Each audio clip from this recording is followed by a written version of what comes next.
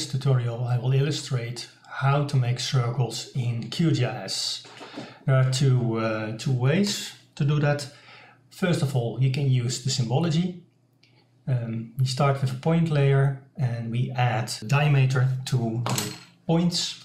And the second way to deal with it is to use the buffer function. First, let's make a new layer.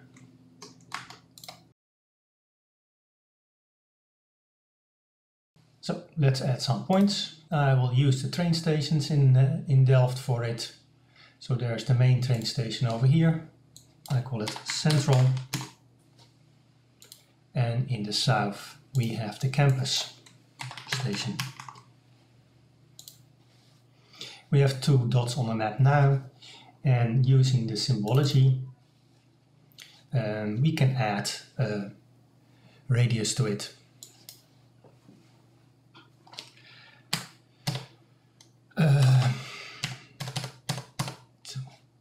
2000, and this should be meters at scale. So the diameter is 2000, that means the radius is 1000.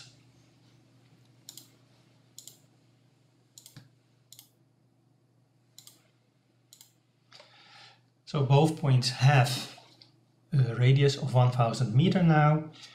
You can use this to visualize things, but not to really do geoprocessing. For example, I have a layer with points in Delft. When I do the geoprocessing and I do the intersection, the input layer is the point, the overlay layer is the nodes. When I run it,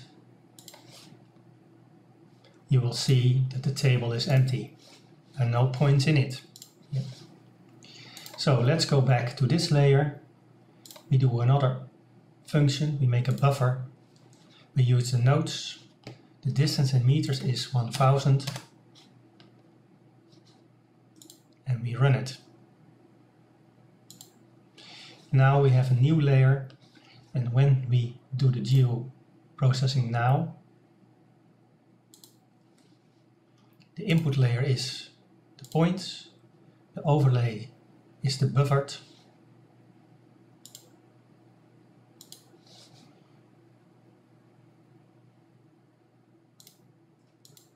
and you see that the points within the circles can be seen.